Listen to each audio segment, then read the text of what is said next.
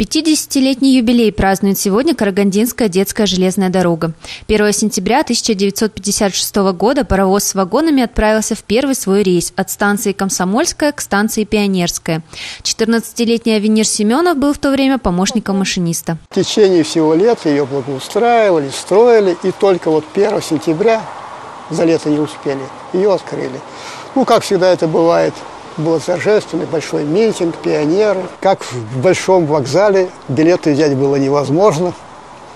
И набивались, как в трамвай, в часы пик, чтобы не продохнуть, что даже было душно в этом вагоне. Но так все хотели покататься. Дорога длиной 2 километра 200 метров соединяла село Большая Михайловка с ботаническим садом. Паровоз весил 32 тонны. Рабочее давление у него было, как у большого паровоза, 13 атмосфер. Управляли таким поездом молодые ребята. Мальчишки проходили курсы машинистов. Всю зиму в школе они учились курсам вождения, а летом проходили практику. У нас были инструктора. Инструктор тяги, это паровоз.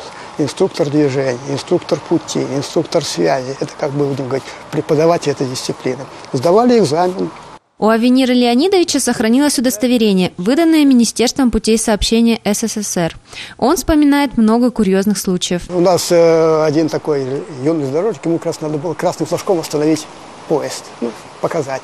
А красного флажка у него не оказалось. Но была продуктовая красная сетка. Он на желтый одел и остановил поезд. 2 года назад станцию и вагоны отреставрировали и вновь пустили в рейс. Поезд снова стал возить детей. Сейчас, в свое 50-летие, паровоз простаивает в депо. Наталья Панова, Сергей Давыдов, Данил Заславский, 5 канал.